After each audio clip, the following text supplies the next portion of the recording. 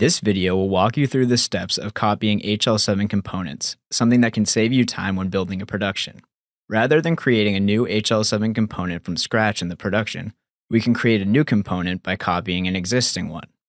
Suppose we want to copy the HL7 file operation. To do that, first click the HL7 file operation. In the Action tab, click Copy. Next, specify the name of the new component, for example, 2ABC lab file, and click OK.